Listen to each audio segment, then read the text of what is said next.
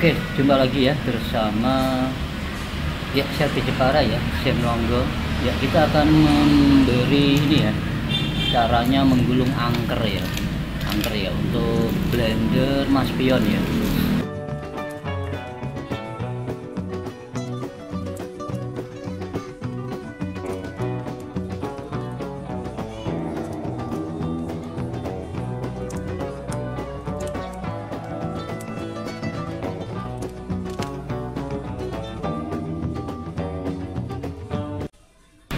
Ya, untuk sebelum kita gulung ya, kita harus membersihkan dulu ya untuk kabel pada angkernya ya, seperti ini ya.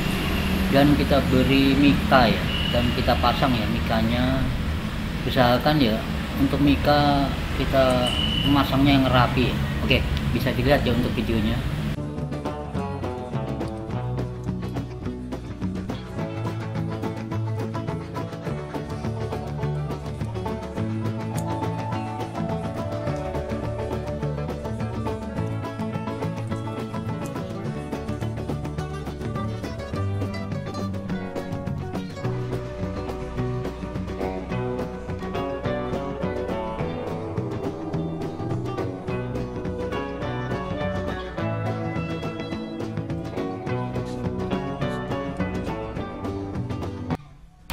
Ya, untuk angker MASPION ya, dia menggunakan ya kolektor 18 ya. Ya, seperti ini ya. Dia mempunyai 18 lubang ya. Oke, nanti kita akan menggulung ya. Caranya ya sangat mudah sekali ya. Bisa dilihat ya untuk rekan-rekan ya.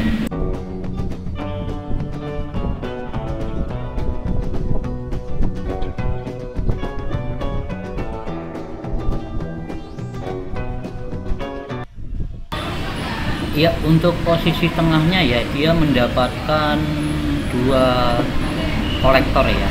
Untuk yang bagian atas kolektornya ya. Untuk posisi tengah dia mendapatkan 2. Oke, bisa dilihat ya rekan-rekan ya.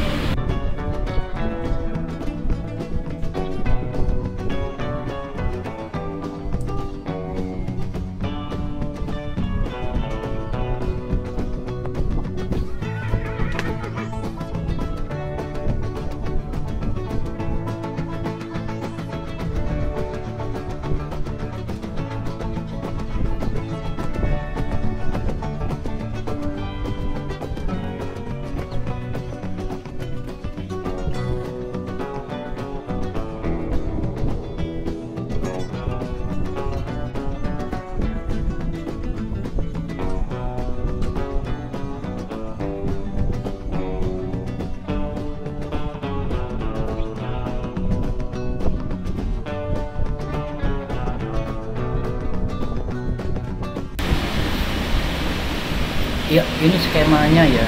Ya, rekan-rekan bisa untuk memilih ya, bisa menggunakan yang A atau yang B ya. Oke, kita jelaskan untuk yang A ya.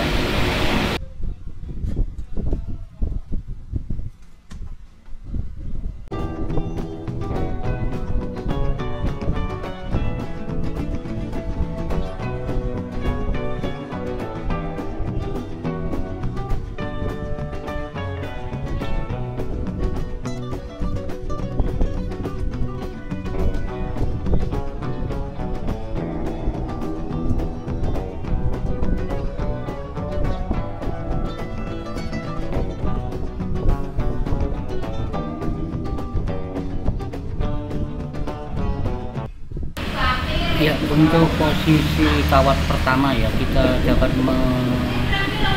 menyantolkan ya di kolektor yang kiri ya, pikiran kiri ya. Dan kita masukkan seperti ini ya, bisa dilihat ya untuk rekan-rekan ya. Sangat mudah ya, kita ambil posisi tengah dan di sampingnya ya.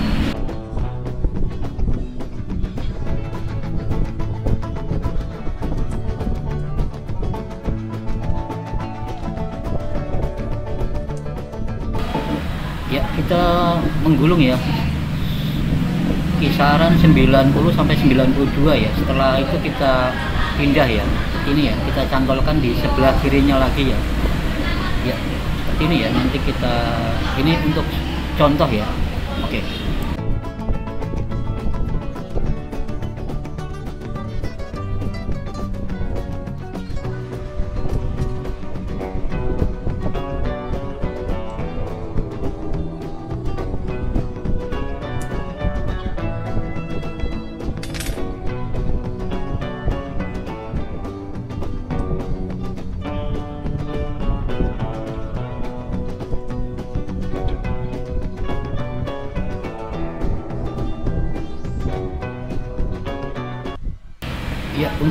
gulungan kedua ya, kita masukkan di sebelah kirinya ya, dari gulungan pertama ya, dan yang satunya ya seperti ini ya, di sebelah kirinya lagi ya. Oke.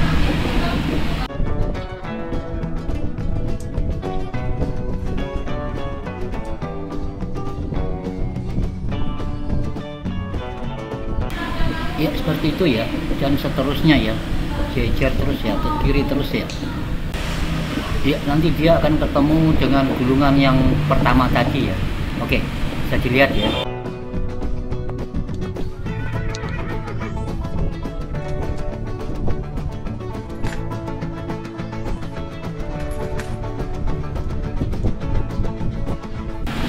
Oh ya, kita nanti menggulung menggunakan mesin ya, biar lebih cepat ya. Oke, untuk diameter rekan-rekan bisa menggunakan 20 sampai 25 ya. Oke, kita menggunakan 20 ya.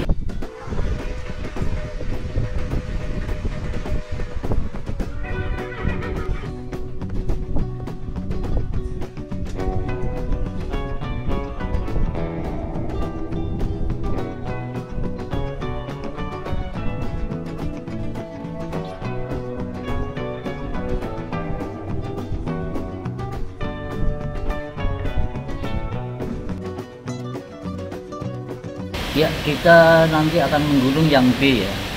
Ya, untuk rekan-rekan ya, bisa untuk biru ya, yang A atau yang B ya. Untuk yang A ya, itu untuk ori ya.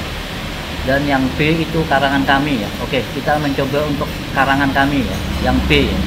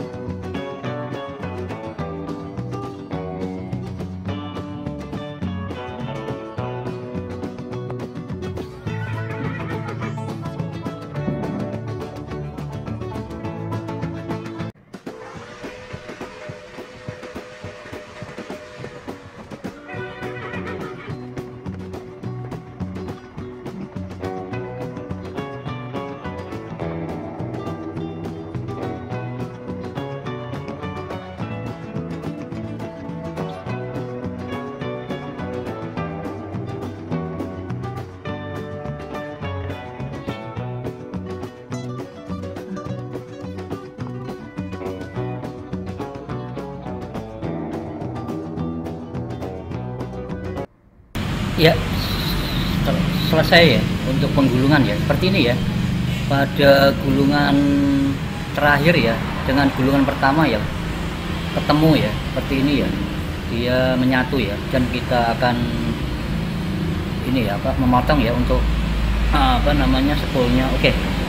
Nanti kita tinggal mengelim ya untuk selanjutnya ya. Oke, untuk pengetesan ya kita berikan di video berikut ya. Oke, oh ya, videonya sampai di sini dulu ya untuk rekan-rekan ya. Dan jangan lupa untuk share ya videonya dan klik subscribe dan klik lonceng ya biar dapat mengikuti video updatean kami yang terbaru ya. Oke, nanti kita lanjutkan di video berikut ya untuk pengetesan dan pengeliman ya. Oke.